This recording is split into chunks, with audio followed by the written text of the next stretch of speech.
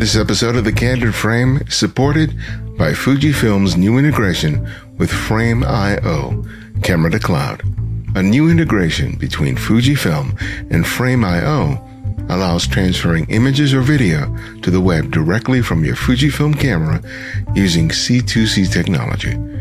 Find out more by visiting fujifilm-x.com and clicking Camera to Cloud. A common query for those teaching photography is about the right and wrong way to do something. You hear questions like, what's the right camera? What's the right lens? Color or black and white? The questions assume that there is one clear, definitive answer. But for me, the answers are always preceded by the phrase, it depends. It depends on what you hope to say and communicate with your photographs. It's about knowing what's important to you. When you have a sense of how you are doing a thing, the answer to these many questions come from inside of you rather than from some outside authority. When I look at Richard Sandler's photography, even his earlier work, he seems to understand this.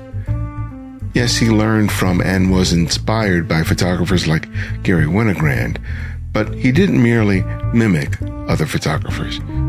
He made his photographs his own, often making the edges of the composition as important as what existed in the center of the frame. His commitment to his vision in still photography and documentary filmmaking results in work that is never cookie cutter and demonstrates the beauty and importance of a personal voice. This is Ibarian X, and welcome back to The Candid Frame.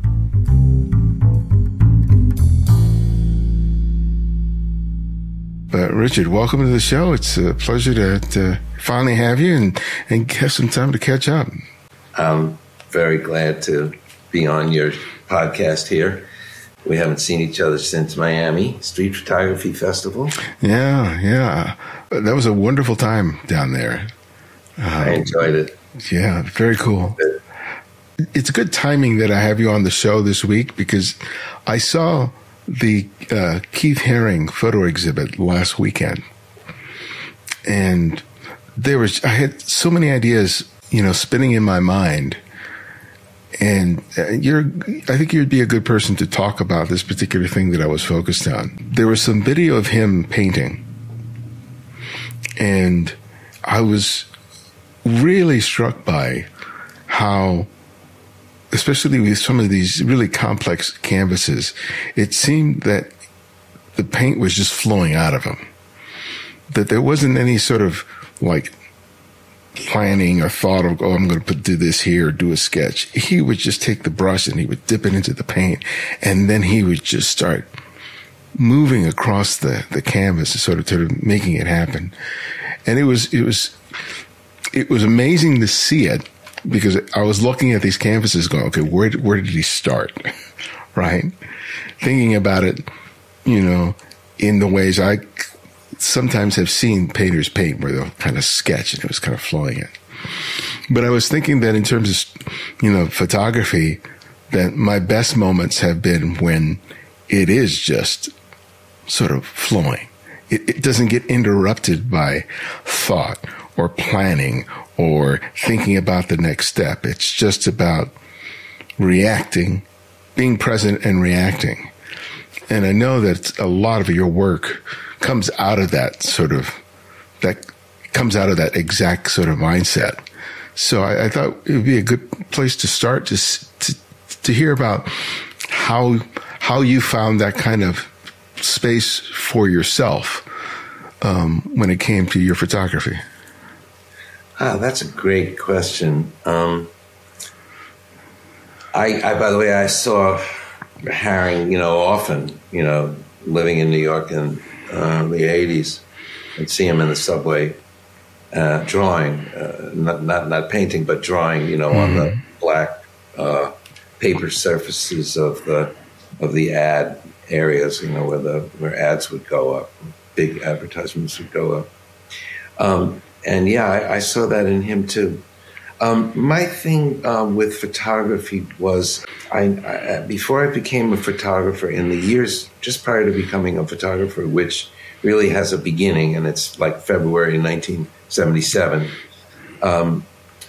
I noticed that my peripheral vision was really good. In walks in the woods or on the street or whatever, that I took notice of that for the first time. It crossed my mind, wait a minute, my peripheral vision is actually pretty good. It's amazing. I can see as much as I can. And very shortly after that is when photography started. And so that idea of being able to see peripherally hooked up with the fact that I was using a Leica, which you look through a viewfinder that has frame lines in it, but there's 5 or 7% outside of the frame lines, so that you're actually seeing what's about to come into the frame on the left and the right and the top and the bottom, if it's coming in from the top and the bottom. Usually, it's people walking left or right, but just that peripheral vision on the left and the right. The Leica was this perfect tool for somebody that had good peripheral vision. Yeah. And I found, wow, oh yeah, okay, so that started when I realized I had good peripheral vision. And so I could see things coming in. And so I trained myself in the Leica viewfinder to put that to my advantage. And in order to do that, clearly I had to be very fast, very fast. And I grew up playing sports. I was a really good athlete, tennis player, softball, other sports, bowling, I don't know. But anyway, the skills of sports also came into it. And that was a big part of the way I approached street photography. Everybody does it a little bit differently. But I could see a scene and move, like really quickly. Mm-hmm. And, I had long since lost any inhibitions. Pretty much I was able to, shoot in a very uninhibited way.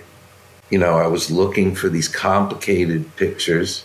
They didn't always have to be complicated, but I addressed myself always to making complicated pictures that you make order out of that complexity. That's the one that always was my kind of Zen koan, That was the sound of one hand clapping, if you will. Yeah. Making these complicated pictures where everything's in the right place. You don't make many of them in your life, especially if you have, if there's 8 or 10 or 12 people in the frame, it becomes almost impossible. But I approached it from, I gave myself etudes in the sense that, okay, today I'm going to shoot, I'm going to make super conscious of the 4 edges of the frame, and I'm going to try to put the most interesting information on the edges. Or I'm going to shoot from just no more than 3 feet away.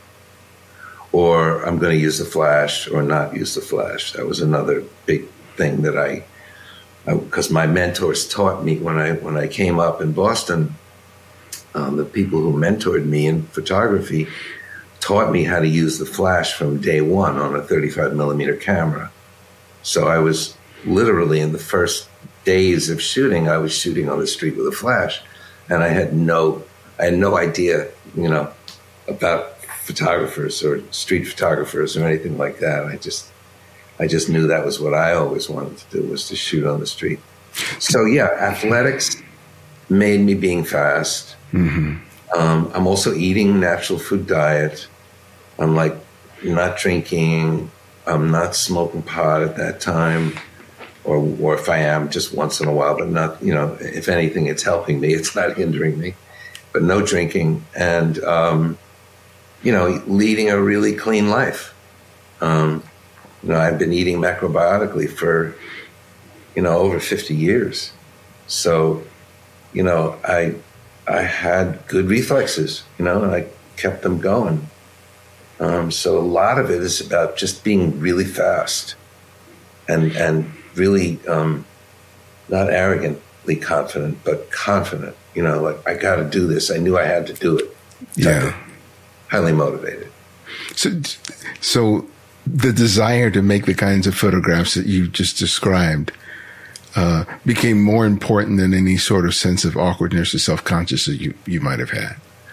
Well, yeah, and also there was a social component to it. I'm walking around with the fact that I'm living, in a society that is, egregiously unaware of itself and is,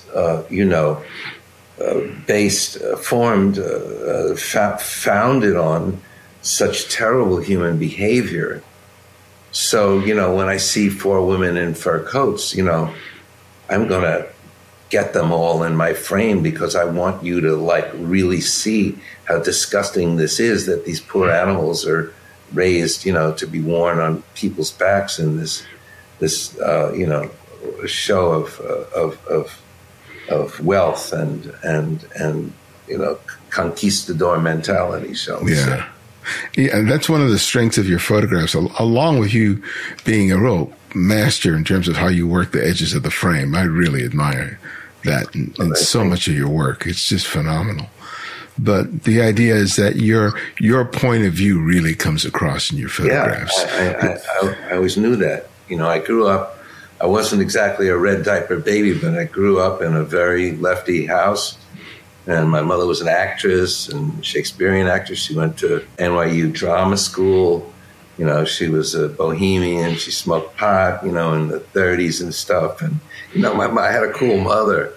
And, she was very, very helpful to me. And I learned so much from her. And also my godfather was like this, media sort of genius. He was his name was Alan Duchovny, and he was a press agent at DC Comics when they got this property called Superman, and he was working in the mailroom, and then he was a press agent. Anyway, so they didn't think much of it, but it was 1938. So the comic book was out in, I think it was 39, and I think it was in the fall of 39, I'm not exactly sure. But anyway, 3 or 4 months later, they said to him, "Here, kid, see what you can do with this Superman thing, because it's going on radio." And so he was the first writer, director, producer of Superman on radio. Oh, wow. And the first radio shows premiered in, I believe it was February of 1939. And he's like 27, 28 years old. And here he is writing, scripts. The show was like 15 minutes long. But anyway, what his genius was to sculpt the Superman character into being the opposite of the Nazi Übermensch. Mm-hmm. So the American Superman was in favor of human rights, in favor of, human rights for all peoples, women's rights,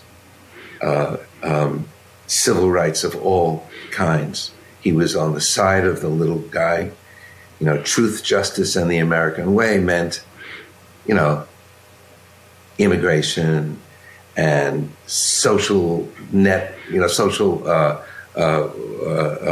safety net, and, a country that worked for everybody, and being able to, send your kids to college if you're working for GM, and be able to buy a house. This was the American, at its best, the American dream. So anyway, he was my godfather, and, he had a huge impact upon me.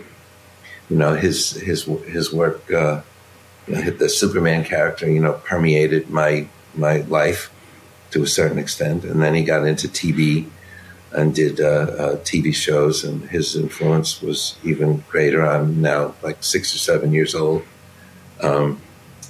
And then he became the director of children's programming for CBS as the last job of his life. Cartoons, a lot of, it was probably a lot of junk, but there was still, he won 2 Emmys for a show that he created called 30 Minutes, which was 60 minutes for kids reporting on the news. Yeah. And that was a really big thing. And it was a very, very popular show. So he won the Emmy 2 years in a row. In fact, it's in one of his Emmys is in my living room. Oh, that's awesome. I still have it. So between my mother and my godfather and, those exposures and, wanting, and being a Jew and growing up in a tradition of, social,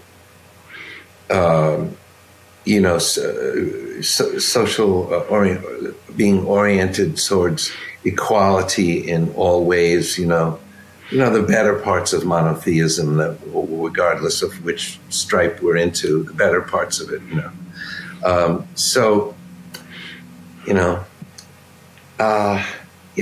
that was it. And I had fast reflexes. So that's all I can say. I can really, I can move quickly, unlike Gary Winogrand, he could move quick too, but he would kind of stay in one place and let the world come to him. He would stand in the middle of a block.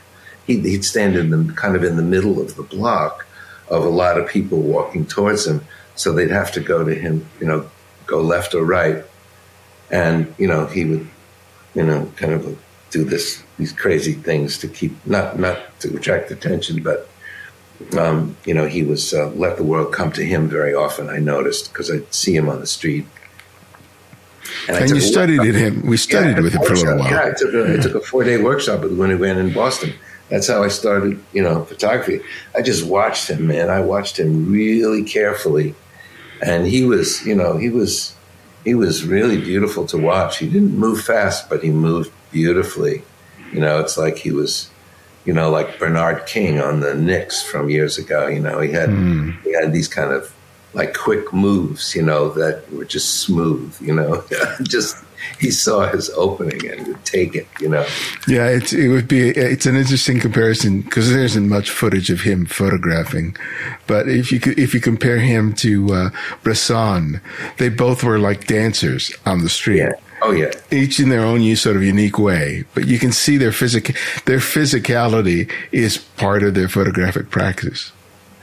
My technique was much more herky-jerky than either of those two guys. But the other thing that I was doing, I don't know if they were, but in the working of the edges, you are making a photograph you're trying to make photographs that are either going to work or fail. Mm-hmm. And so you're, particularly if the edges become so important and more than one edge becomes important, that's when it really gets interesting, when there's multiple places where the information in the picture is on the edge. So, it could be like that, it could be like jerky, like I see it, but, I was not shy, for some reason I was not shy. I guess because I grew up kind of a cocky kid, on the streets, not of Manhattan, but of Queens, but still it was, it had its own rough and tumble, ways back then in the 50s. Yeah, because you can't make images like that and be passive. Because the thing about working the edges is that the moment hasn't revealed itself yet. You have to sort of anticipate it. Because you may have the center area of the frame sort of figured out, because those things are sort of fixed. But the things in the periphery, those are things that are about to enter the frame. They haven't entered the frame yet, but you're kind of like going, in a couple of seconds, it's going to happen, and then I'm going to have to move and make the shot. And sometimes, especially if we're working with a 35 or a 28, you gotta be in there in order to make it work. You can't be shy. Yeah, you have to be close with the 28 for sure, for anything to have any impact. But that's exactly the way I work. And when I teach that, which I did recently, in a class at the Bronx Documentary Center. I taught a 2-day thing. But I said, you know, when you're framing and there's something, you know, in the middle or in the center middle area of the frame, at that last split second, don't look at it. Put your eye on the edge.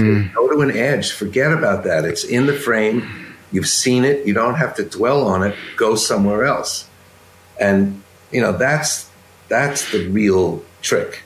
It's like, don't keep looking in the center. If something's there, you don't, you know, let it go. There's plenty of surprises in every frame. You know, this perfection that you're aspiring to is only going to happen once in a while. But you want to maximize that perfection by taking chances and letting failure happen. I was about to say that. Yeah, exactly. At least fail trying to make an interesting frame that has really interesting stuff on the edges, but also, you know, size, you know, the you know, the little and the small, you know, the thing that's near the frame and the thing that's, you know, further away from the frame but is perfectly placed. So that was another etude I would give myself. Yeah. How do I make a frame where the smallest thing in the frame is the most important thing, right? There's a way to do that, you know, silhouetting, for instance, you know, does that inherently, right? If there's a silhouette, if there's anything silhouetted in a frame, your eye will go to that, particularly if there's nothing else silhouetted. In other words, like, how do you take advantage of the frame, you know? How do you work it over, kind of, you know? Lee Friedlander, you look at his work, it's like astounding. It's like the guy must have a fly's compound eye to see so much, you know, in such an incredibly compacted way. Yeah, I've studied the shit out of Friedlander, you know, but also Arbus and Winogrand, you know. That was my gate, you know. Yeah. All three of them were doing something utterly different and so brilliantly. And it's not surprising that John Sharkovsky and company made their careers on that show, you know, that they put together, he put together new documents. So, you know, I'm definitely one of Winogrand's children. There's no, I mean, all three of them, but particularly Winogrand. And, you know, unabashedly, you know, he's my man, you know. And I know that you were driving a cab for a while, and that you were shooting from the cab. Yeah. Tell me about that experience. I know it was kind of early in your development, but what influence did that have? You know, just had to make a living and was a photographer, and, you know, I needed to get around, and cab gets you around, you know. You're just like, you're here, you go there, you never dreamed of being there, and now you're there, and you got a camera. So I could make pictures either from the cab, or I'd stop and get out of the cab and make pictures, you know, in places that I never would have gotten to. So it was a way to get my camera around. And then when I moved to New York City in 1980, I got a job as a foot messenger, carrying packages, you know, from place to place in Manhattan with a beeper, you know, and I'd have to call up the mothership, and they'd tell me go to 420 Park and pick up a package and bring it down to 10 Wall Street, you know. So I have to I'd walk a way that I never maybe walked before, or I'd, you know, get on the subway. I'd have to get on the subway, of course. So that's where the subway pictures come from, the early ones. Okay. You know, I'm on the subway all the time delivering packages. So I wanted to get a job where I could still shoot. When I moved to New York, I moved there on the strength of an offer from the great photo editor of the New York Times at that time, named Paul Hossafros. And I showed him my portfolio, and I was still in Boston. And he said, "If you move to New York, I'll give you work." So that's why me and my wife moved to New York when we did in 1980. But it wasn't enough money, to pay all the bills. So I had to take this foot messenger job, and that supplemented the income, and I was able to stay on the street and keep shooting. So that's when you transitioned. When you were in Boston, you were still an acupuncturist. Yeah, you've done your homework. Yeah. Yeah, I went to acupuncture school in England in 1971, and I studied, I studied and I got my degree. I began my acupuncture practice about 2.5 years later. Came back to the United States, of course. I would go back and forth from England in those 3 years, and practiced acupuncture as my way of making a living, and it was an incredibly gratifying experience to learn this, medical art form that, really, really can help people. It's just extraordinary. It was so rewarding. And I was practicing acupuncture until 1979 when I moved into a house in Cambridge where I got bit by the photography bug, and it became so strong that I had to stop practicing acupuncture. I was doing both for a while. I was practicing acupuncture and shooting on the street, but I was living in a house where I only had to pay $30 a month rent, and in a house that was owned by one of the great psychologists, Harvard professor David McClelland. He's the guy who hired and subsequently had to fire Timothy Leary. He hired Leary for his job at Harvard, and Richard Alpert, a.k.a. Baba Ramdas, for their jobs. So I was living in his and his wife's house, and they were Quakers. And they were a beautiful, beautiful couple. They spoke the thee and the thy, and what does thee want for dinner? What does the God in you want for dinner? It was heaven. It was the parents that none of us had. There was like 7 or 8 of us living in the house. And Mary McClelland, the wife of David, was a painter, and she taught at the Friends School. She taught art at the Friends School, and she had a dark room in the basement. And she had a Leica, which she didn't want. And I had a housemate right across the hall from me in a very, very big, large house with about 8 or 9 bedrooms. And he knew he was a commercial photographer, and he taught me the ropes. See, so I was lucky. I'm the luckiest guy in the world. I just walked into all these things, That all of those elements, here you are. You've already spent, about 8 years as an acupuncturist. You're doing well enough. You've got cheap rent, an interesting place with interesting people. You're starting a family or about to, and you have every reason to stay in Boston and just keep doing what you're doing, right? Absolutely. So what made you flip the switch as opposed to just staying where you were and just like sticking with the familiar? Because a lot of people can't make that leap. What allowed you to? Well, I guess what it was because of my connection to David and Harvard, through him to, in a not a very direct way, but enough that one of David's students was also taking a class in photography at Harvard that semester, 77, with Ben Lifson. Ben Lifson at the time was the photo critic for the Village Voice. Very, very, very articulate writer. He wrote the introduction, by the way, to Matt Weber's book, of The Urban Prisoner. Yeah. Ben wrote that introduction. Anyway, so I asked if I could sit in on, I asked the friend of the student of David's if he could ask Ben Lifson if I could sit in on the class. And amazingly, he said yes.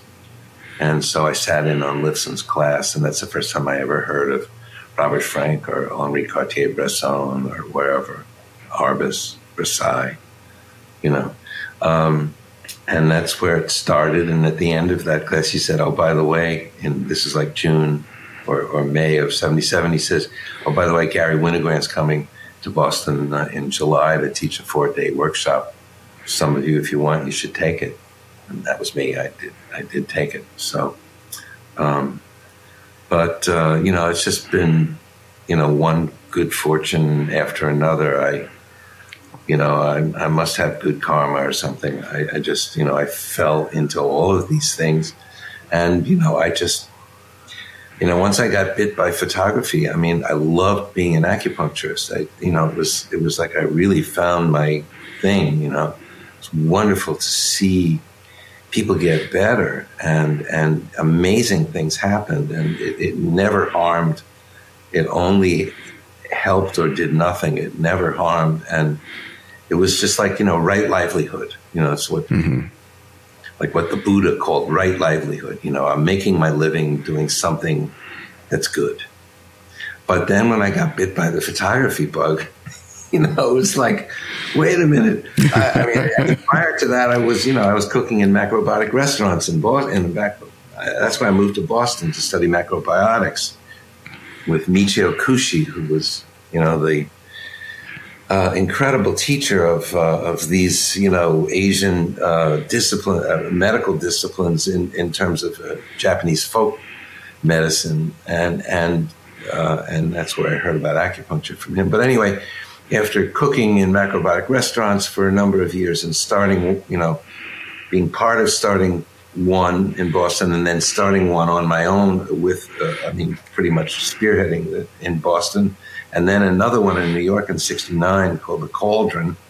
I had pretty well cemented my ability to be disciplined and one-pointed and, study, like really apply yourself, read, ask questions. You want to learn something, just find out, just so. Both the macrobiotic, the cooking and the diet and the acupuncture are all about sort of the body. So you're very aware about how your body feels, how it moves. Did that extend to how you observed people moving around you? And did that inform the photography in any way? Yeah, because there are means of diagnosis in Chinese medicine, Japanese medicine. It comes from China, but there are means of diagnosis in Chinese medicine that definitely pertain to the body, your body language, the tone of your voice, the colors that you can see on people's faces. These are all, kinds of things I was very aware of, and I can't make a big deal about it, but it all. I mean, I had compassion for people. Let's put it that way. That's probably the main thing. Was that my greatest joy was that people would get better. My greatest, that's all I thought about was them. So. It opened the door to dealing with people in difficult circumstances, and and it translated from acupuncture to photography in, trying to make photographs that bring to light, the inequalities that are embedded in this way of life that's so terribly unfair to so many parts of it. So, it all kind of was a grand, synthesis really of things. I don't know if we saw a pie graph of it, I don't know how I would put it together, but, I just had, now that I look back on it, I guess I had all of the right ingredients to be a photographer. And everything seems to have led up to that point. Although now that I am more of a filmmaker than a photographer, I would say that about filmmaking, because I love that even as much or more, now. So that is, it's been a journey, and I've tried to fill it with as much interest as possible and not let the demons, stop me. I'm growing up a man in a male-dominated culture. It's not that hard. It's like, yeah, you're a golden boy. You can do anything you want. Yeah, Dickie, you can be anything you want. So I took my parents at their word, Mm-hmm. But I guess they were seeing in me things that I didn't see as a child,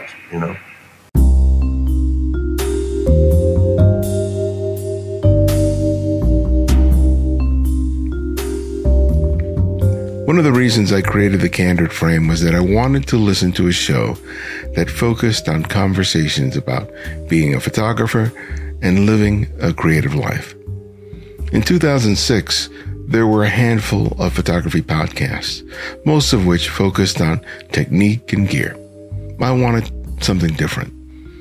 So instead of waiting for someone to create it, I did it myself. 16 years and 600 episodes later, there are now hundreds of podcasts and YouTube channels focused on photography, but I believe that what we do here is still special and unique. By being a listener and supporter of the show, you have provided me the opportunity to improve my interview skills and learn the ins and outs of podcasting. Many other content producers have had to change their vision to focus on tech and gear reviews to build their audience, and I'm glad we haven't made that choice. That would have garnered me more listeners and sponsors, but I didn't want to dedicate myself to that. That decision has been affirmed by the fact that we're still here and have remained true to that vision. Now, your financial support helps to keep the show focused on just that. So, if you benefit from TCF and want to show your appreciation and support, please consider becoming a Patreon supporter today. You can do this by contributing $5, $10, $20 or more a month by visiting patreon.com/thecandidframe. By doing so, you help us to produce a show dedicated to great and insightful conversations about what it means to be a photographer and to lead a creative life. Again, it's patreon.com/thecandidframe. Thanks.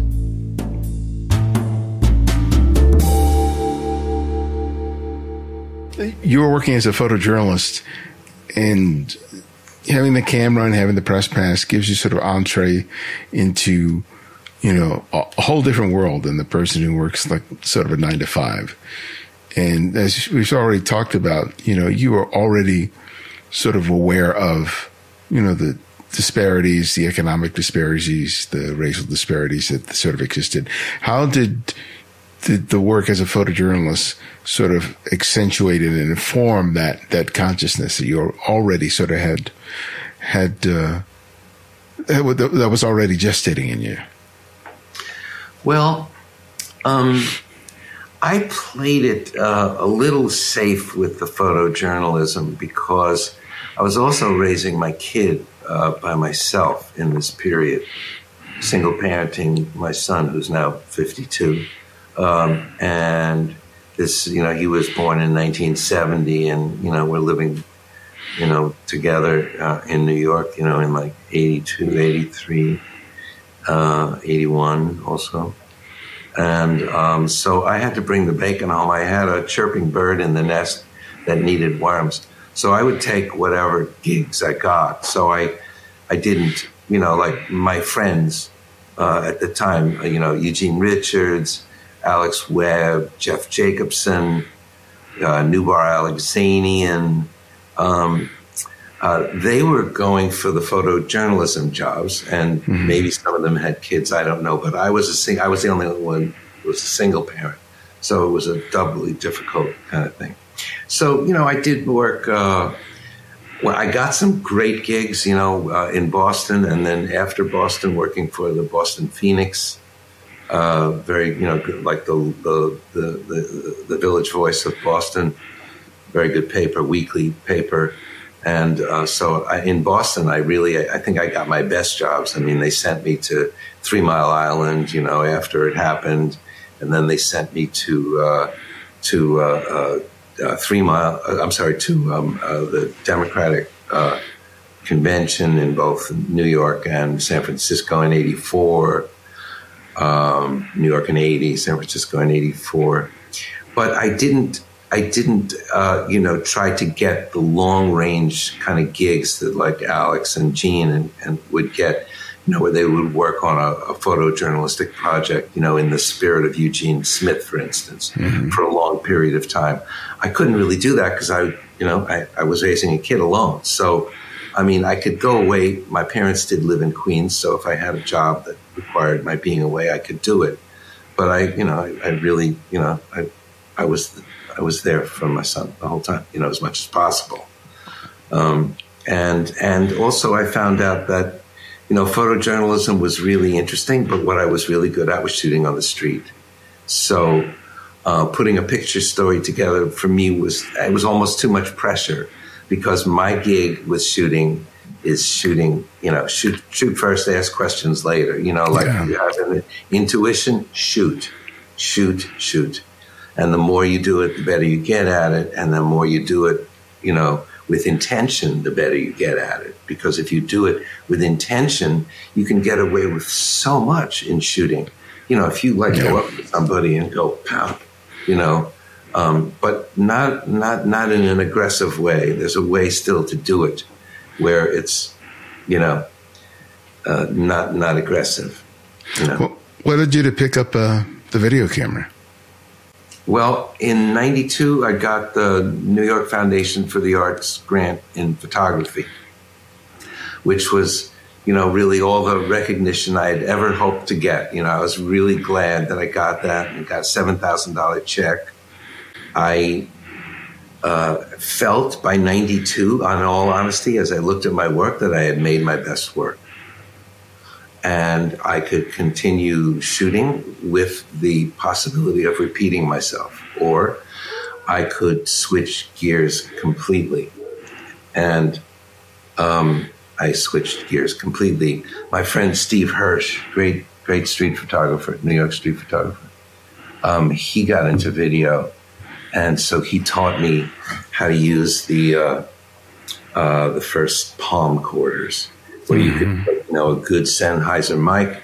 This would be 1992. A palm quarter, shooting high 8, which is cut down beta SP tape, high 8 tape, analog tape, not digital tape, and then with a nice Sennheiser mini shotgun mic on the shoe, and boom, I had this great sound, and I had this camera that I could walk around the street and talk to people, and it opened up just a whole world, of to me, and also a part of my personality that I would use as a photographer, to keep things rolling and not get fights and be personable and don't, but get what I needed to get with intention. But it opened up a whole new world and the exact opposite of still photography. So I started in 92, and I was as hooked on video as I was on stills when I started. And pretty much in 92, the camera went on the back burner, the still camera. I kept it with me for 3 or 4 years, and I would photograph a little, but it was hard to serve two masters. Yeah. If you know what I mean. It was hard to be, and plus the photo gods are jealous, and they got mad at me for getting into video, and they said, "Bastard, we're not throwing you any more bones." Yeah, you thought you were in charge? Photo gods are in charge.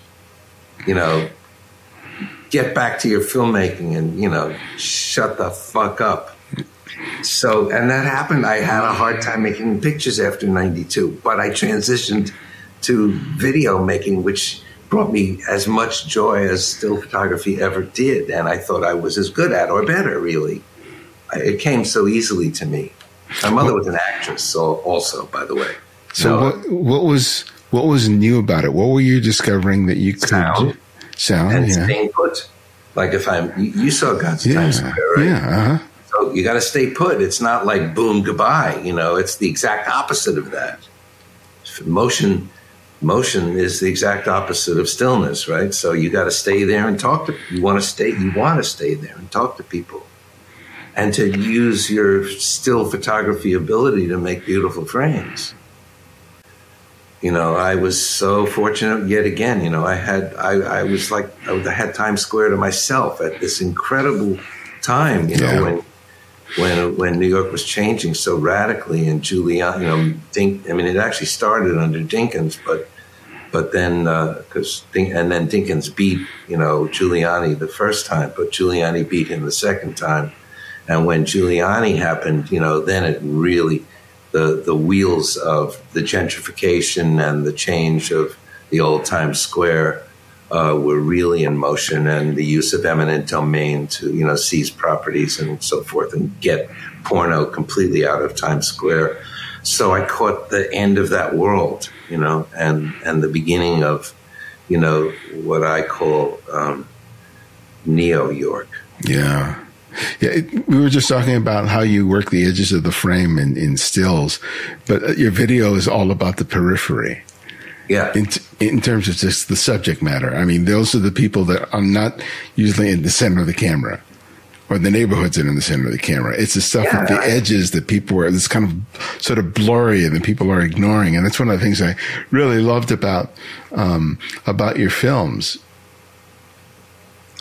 Well, I wanted to, the thing was, I didn't want to keep repeating. I made the pictures that I was happier. I was very happy for what I had done.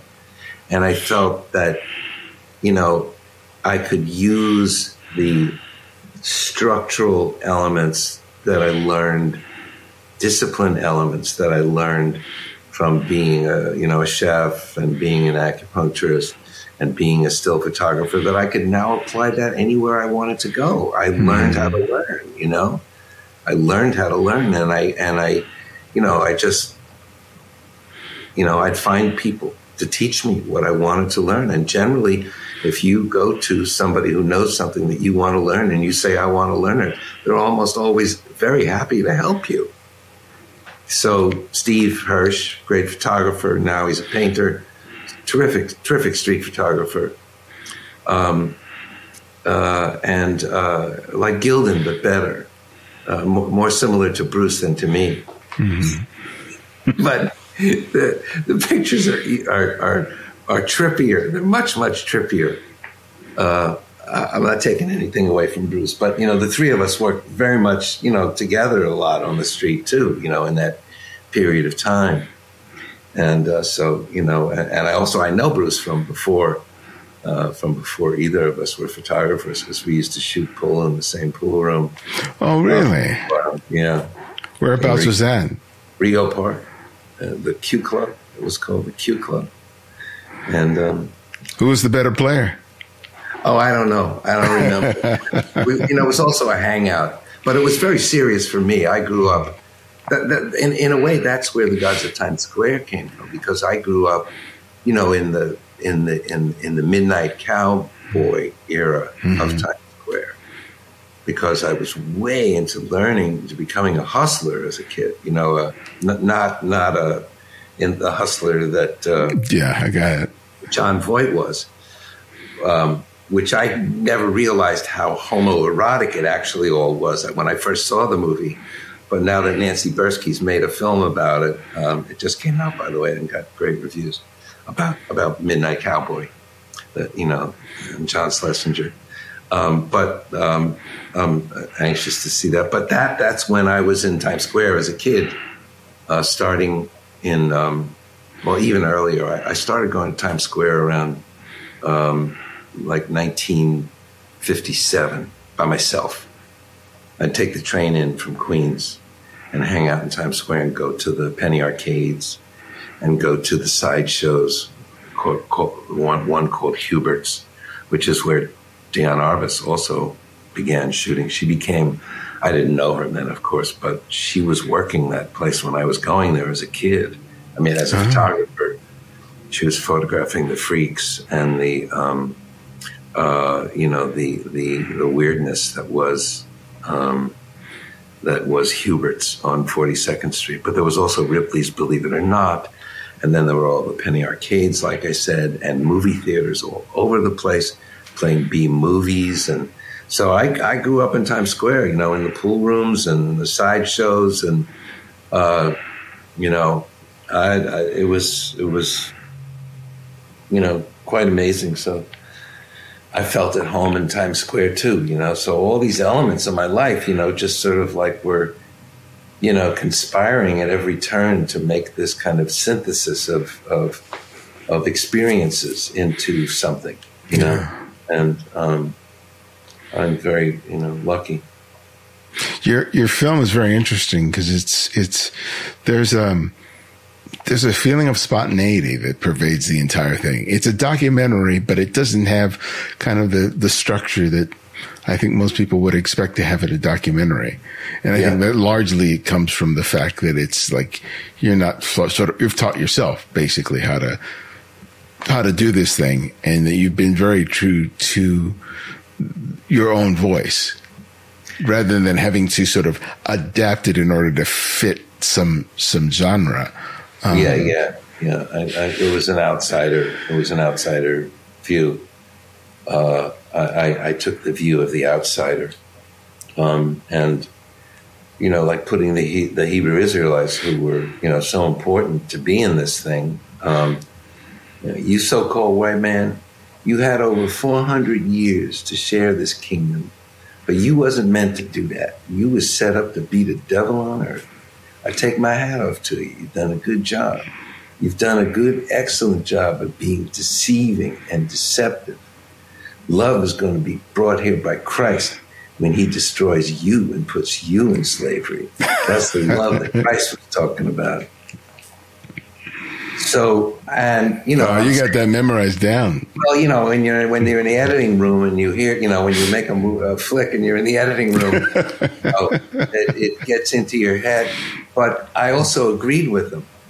I agreed. I mean, they were extremely misogynistic and terribly hateful to, other black people, and white people. I mean, nobody escaped their wrath But I understand where they came from. This was that I would say to people, if you don't like what these people are saying, well, this is the monster that racism created. These children are not born that way. This is what racism created. So, learn your history, walk the walk backwards in time, and see what your ancestors did so you could have this life. Yeah. Well, as you said, you had dedicated, a lot of years to making films, but you released your first monograph several years ago, and you currently have an exhibit as we speak going on. So tell me about what you learned as a result of going through your archive, choosing and editing images and sequencing them. What did you learn about your work that you probably hadn't really even considered or were aware of when you were making them? So many pictures I overlooked. It was crazy. I made the book, but it's because I got so much rejection, for so long as a art photographer, street photographer, whatever you want to call it, documentary street. It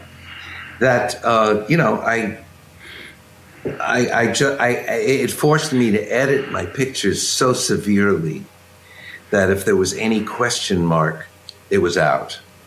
It's like the only way I'm going to get through to these people is if I show my best, and nothing else. Okay. So I did that, and I got rejected at every turn. So, I got that. It depressed me to a certain extent, but it also gave me, the momentum to shoot even more. So then I move up here. I live upstate. I moved out of Manhattan in 2016 and moved up here to Catskill, New York, 7 years ago, almost exactly. And have a darkroom here again, of course, and decided that I was just going to go through my work and see what I had missed. I mean, I've been always going through my contact sheets, and I've always been finding things. And it seemed like, I would always keep finding stuff. So I decided that I was going to really, meticulously go through everything. And then the pandemic happened, of course, and that really intensified it. So from 2020 to now, it really went into high gear after the pandemic. But I had found a bunch of pictures before the pandemic, in 2016, 2017. And it was so enlivening that now I'm back into photography, but editing. I still shoot all the time, every day. I walk around my Leica every day. I'm shooting trees. I'm shooting anything that I want to shoot still. You know, I don't know that any of them are any good, but I don't care. I just love photography, and I love to shoot and frame things. So you can frame trees just like you can frame people. It's just stuff in frames, you know. You're still making frames, and you have time to move this way and that. You have very little time on the street. You got one movement, maybe one move in you, maybe two. And if you don't get it, you don't get it. But with trees, there you go. Look this way. What about that? And then there's so many choices, and it's too mental. And I say, this is crazy. Oh, fuck it. And I just do it. Whatever. That's going to be as informed, just like your filmmaking was informed by everything you've done before. This kind of work is going to be informed just the same way. Yeah, there's lots of stuff in there. You know, it's a whole different thing. The thing about me that I'm very grateful for is that the taking of the pictures is ahead of the person taking them. In other words, there's a place of me that's aware of what I will be in the future, type of thing, you know?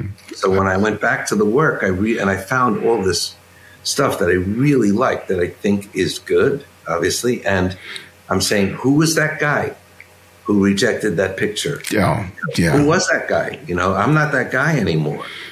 So, you know, I've learned a lot more about myself as a person and about my editing for having gone through my work pretty much in its totality in these last 7 years. Yeah, I'm going through my entire digital archive, which goes back to 92 right now, because I'm trying to put together just a little portfolio of the work, which I haven't done to this point. And I find the same thing. A lot of surprises in there, especially when I do pairings, when I just bring, because that's the way I'm starting. I already have images flagged, but right now I'm just like putting images together just to see how they look opposite each other.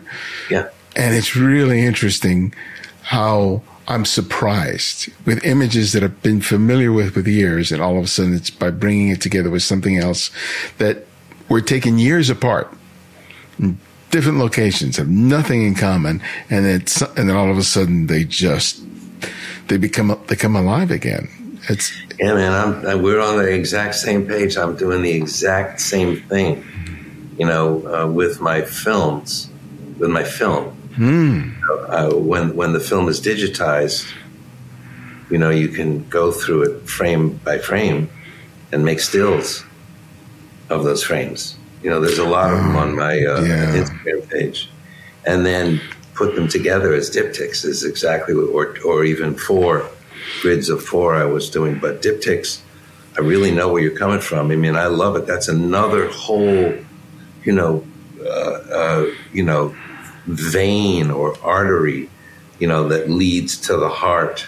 You know, it's another, you know, it's the inferior or the superior vena cava. You know, it's a whole nother highway of visual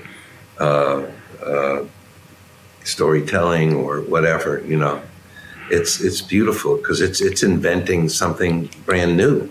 Yeah, you know, it's the two of them together, and sometimes the two of them go together in ways where you don't see where they're seamless.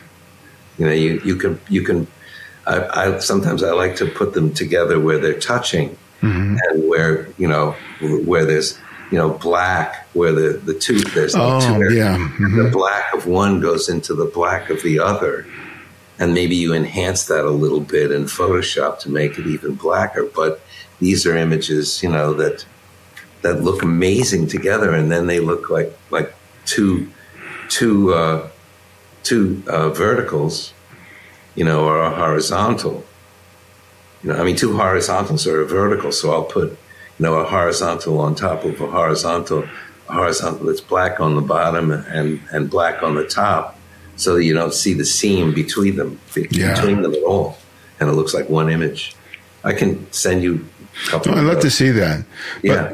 But one of the things I'm sort of understanding about this process is that those kind of surprises and, you know, the sort of the gifts that you get years after you've made the work, what's incumbent in sort of setting the stage for that is being kind of fearless in making the photographs in the first place. And not being precious about the photographs. You talked about earlier about, composing the images at the edges of the frame, and forgetting what's in the middle. And the thought that came into my head is sometimes you have to sacrifice a good photograph and risk failing for the potential of being able to make a great photograph. And if you're unwilling to do that, if you always want to sort of play it safe in order just to get a good photograph, that's all it'll ever be. Just good. Yeah, exactly. And those are the pictures generally where the subject matter is only in the middle. Mm-hmm. It tends to be more in the middle, and it's safe. I mean, I like composed things where things are in the middle, but when it comes to street photography, I want it to feel like the street, and I want it to be succinct. It's quite a journey. It keeps unfolding at every turn. And, and filmmaking is, for me, my expensive passion now. It's very hard to keep up with the money involved in scanning Super 8, 16, and 35 millimeter motion picture film. Yeah. I'm in way over my head. I shoot, but I have a refrigerator filled with shot film, that hasn't been developed. Luckily I got all of the film that I need for my next documentary, this one called AKA Martha's Vineyard. I've got all of that film developed and scanned.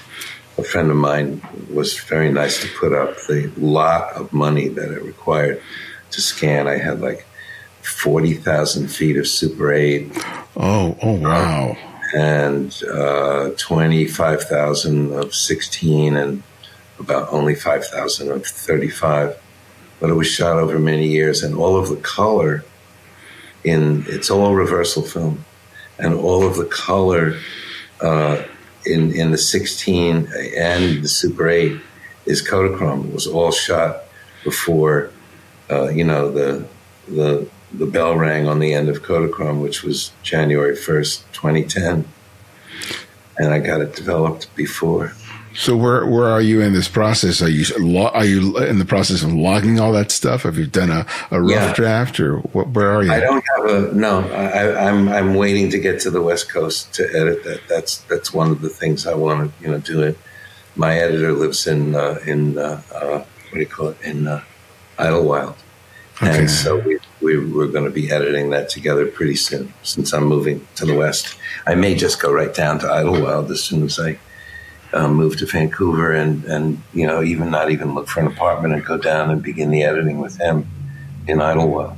But also, and I really would love your help on this, is I want to, this is, changing the subject, but, I would love you to help me, because I've been compiling, I don't know if I mentioned this to you before, actually, I don't think I did, but I've been compiling work and names for a Los Angeles only street photography show that begins in 1954 with the 12 photographs that Robert Frank included in the Americans that are in Los Angeles County.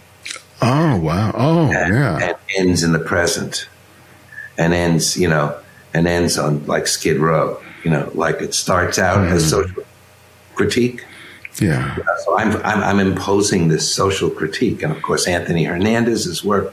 I mean, there's so many people that you know very well that fit into this, including yourself.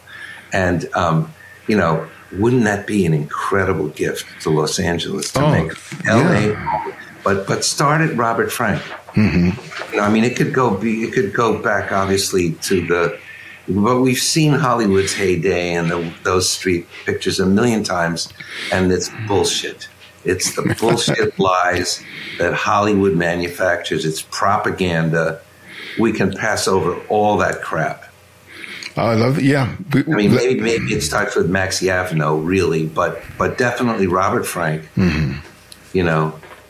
No, yeah, we definitely got to talk about that because I would love to help that. David Strick, you know, and then Suzanne Stein. Now her work. Did you see her work in Skid Row? No, I don't think I've seen that. Oh yes, I've seen that. Yes, I've seen. Of course, I've seen that. Yeah. I mean, she's terrifically talented. Anyway, so that's what I want to do in going west.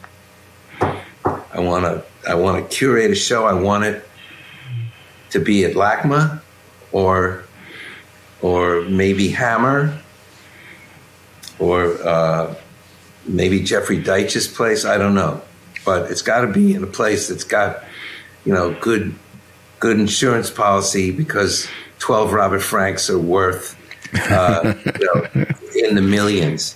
So, you know, we got this is not a gallery show. All right. You know, this requires some real heft behind it. So we got it. So this is one of the things I would like you to help me with. Absolutely. I'm on board. Well, my last question that I ask each guest is I ask them to recommend another photographer for our listeners to discover and explore. And it can be anyone, someone you've long admired or someone you've recently discovered. So who would that one photographer be and why? I would say that one photographer would be, he happens to be my very dear friend, but it's not nepotism, is Harvey Wang.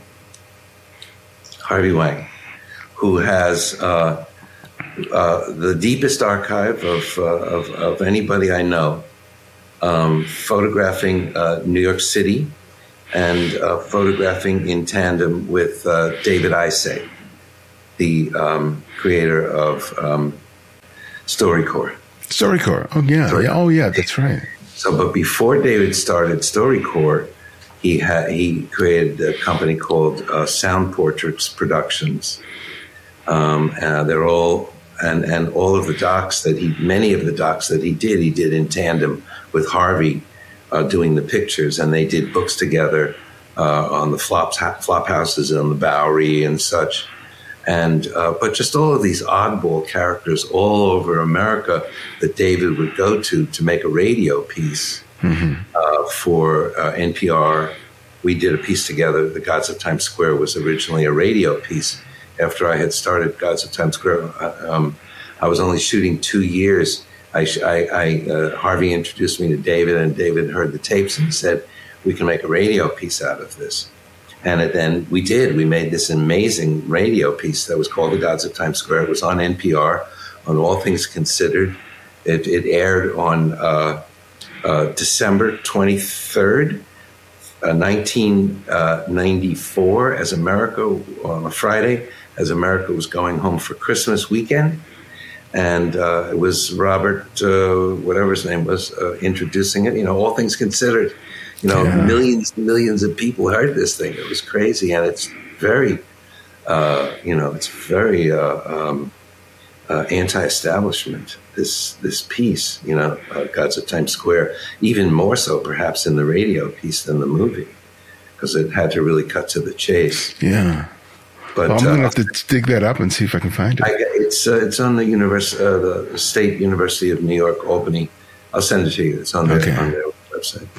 But anyway, Harvey Wang's archive of New York in the 70s and 80s,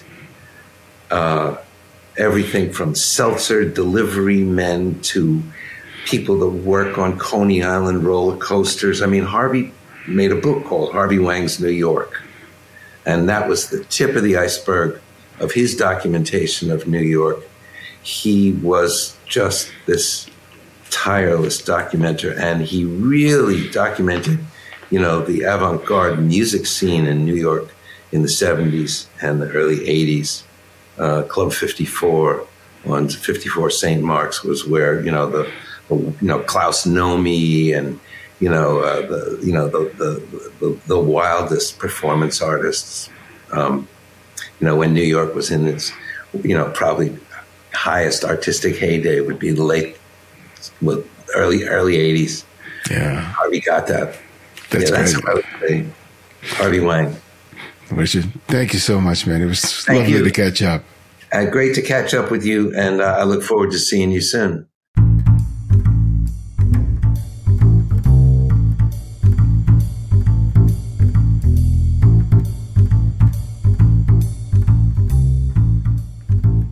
Thanks to Richard for joining us. Learn more about Richard and his work by visiting richardsandler.com. And if you're a fan of our work, you can write reviews on whatever service you use to listen to podcasts and share a favorite episode on social networks, be it Twitter, Facebook, Instagram, or Threads. Remember to use the hashtag #TheCandidFrame. You can also support us financially by contributing via PayPal or Patreon. Links are on the website. We've relaunched our newsletter, and if you want to receive updates on everything related to the Candid Frame and book recommendations and announcements on special events and workshops from both us and some of our guests, please sign up by visiting our website. And if you can't find every show episode on whatever service you use to listen to podcasts, download the Candid Frame app, available for Apple iOS and Android. And because of your generosity, it's free to download and use. No additional purchases are required. The Candid Frame's audio engineer is Martin Taylor, who you can find at theothermartintaylor.com. The show's senior producer is Cynthia Parker. And this is Ibarian X, and this is The Candid Frame.